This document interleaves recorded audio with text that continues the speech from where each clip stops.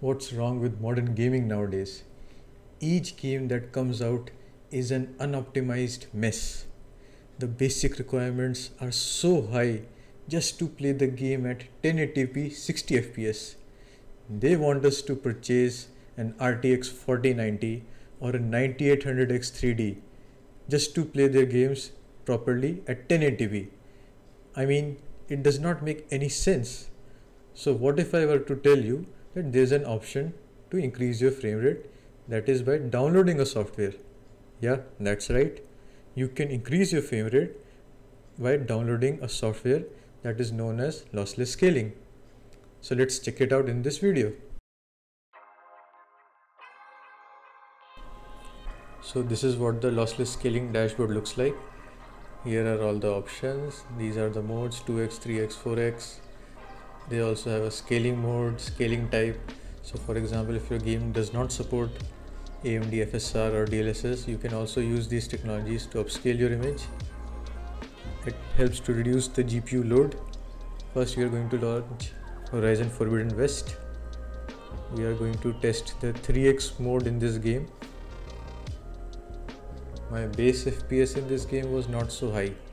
I was getting around 30 to 50 FPS on average in Thornmarsh, as it is quite a CPU intensive area. So as you can see, I have enabled the 3x mode. I will resume the game.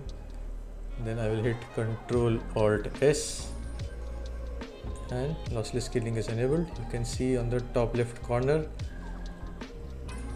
we are getting a fraction on the top left corner. The first FPS is the base FPS that we are getting, and the second one is the FPS that has been multiplied. Also you can see the crosshair.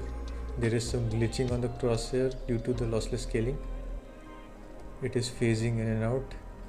Yeah, this is one of the drawbacks of lossless scaling. Also, when we are rotating the camera like this, even our character model is phasing in and out. This looks like something out of Spider-Man Beyond the Spider-Verse. This looks like something out of Spider-Man Across the Spider-Verse. Yeah, this is one of the major drawbacks of lossless scaling.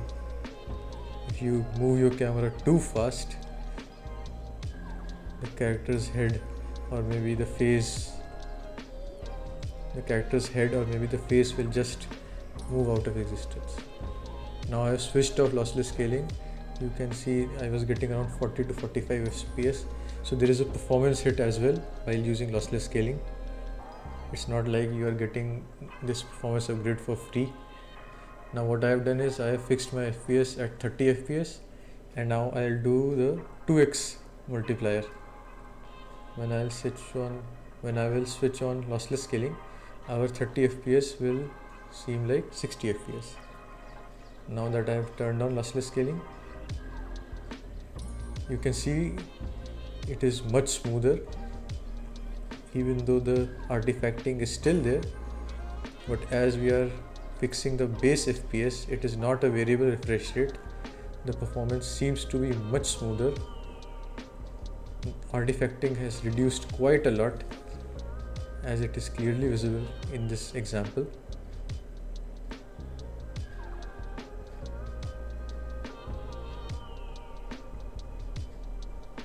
I think it looks quite decent, and the input lag is not so bad. It is playable. For single player titles, of course, it is definitely playable. Now I will switch the game. We will switch to Red Dead Redemption 2.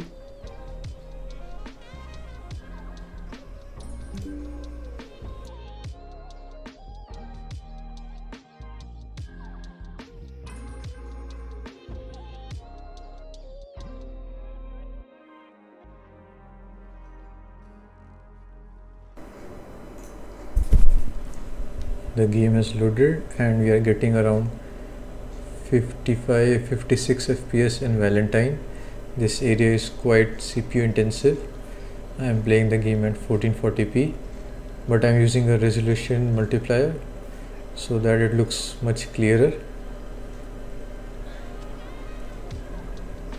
Yeah, we are not able to hit 60 FPS consistently at all.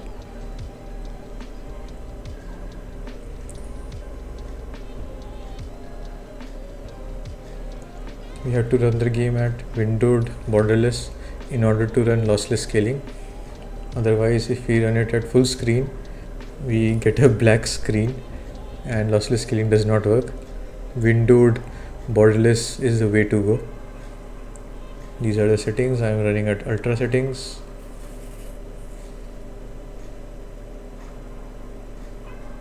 I have switched to DLSS.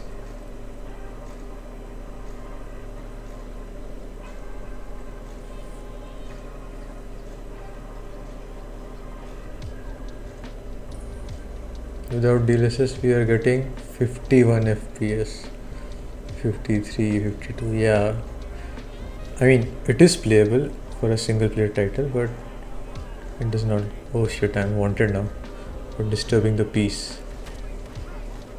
Oh shit, they're shooting now. No worries, we got rampage. Let's get clear. Let's move our wanted level. Never wanted. Yeah, now we can benchmark peacefully. 56, 55. Yeah, we are not hitting 60 at all, you can see clearly. 49. It's dipping below 50 as well.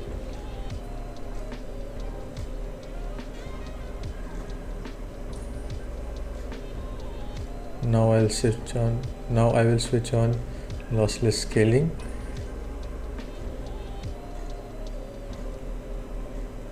Control Alt S is apparently not working, so I'll switch the tab. Scale. It will take 5 seconds for it to apply.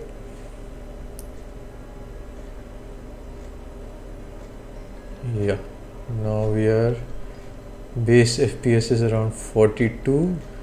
We are using the 2x mode, so we are getting the output as 86 FPS.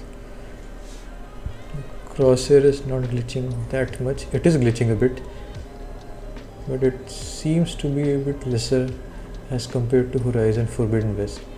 Let's run around and see whether our character phases in and out of existence. Yeah, Arthur's hair is going in and out. This will be an issue in almost all the games, I think, but I don't think we need to move the camera so fast all the time. This is just to show you that this is the drawback of this technology. Even our weapon is going in and out of existence. Nobody plays the game like this, I know. Nobody goes around shaking their mouse like this. If you are playing on controller, I don't think you can move your right stick so fast. Even if you increase the sensitivity. Yeah, maybe by increasing your sensitivity you can.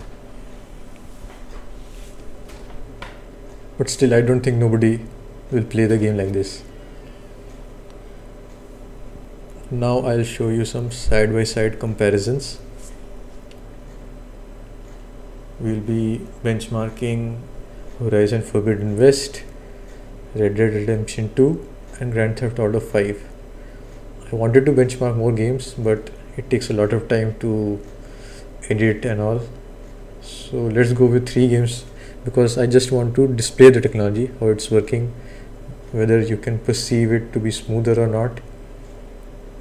That's the main goal of this video. Let's start with the side-by-side comparisons. First, we'll see Horizon Forbidden West. We are walking in Thornmarsh towards the Pitmaster.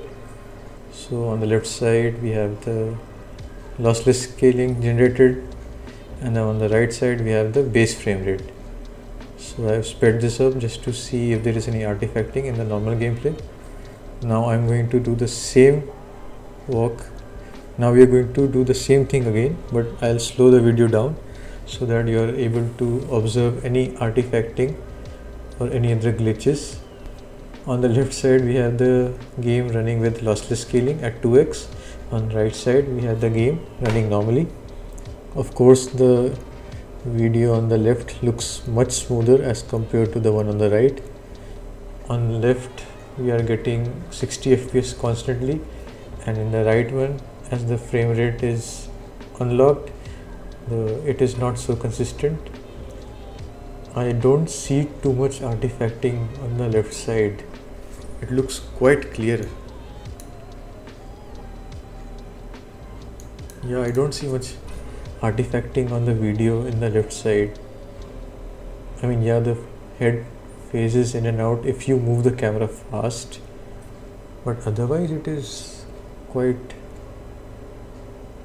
stable. Yeah, I mean, I wouldn't mind playing the game like this. There is one issue with lossless scaling frame generation, that it causes a watery or Vaseline like effect on the edges of the screen, but it happens when you use the 3x or the 4x mode. In the 2x mode I'm not able to see that much. Now we'll be playing Red Dead Redemption 2 and we'll be taking a walk. We'll be taking a walk from the stable towards the church. On the left side we have the game running with lossless scaling frame generation. On the right side we have the game running at 30 FPS locked.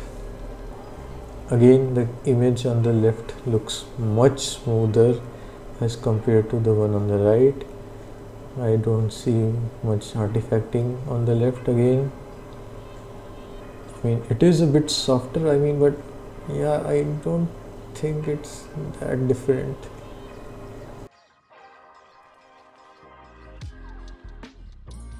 Let's see the aiming reticle. Let's move it through a bunch of trees.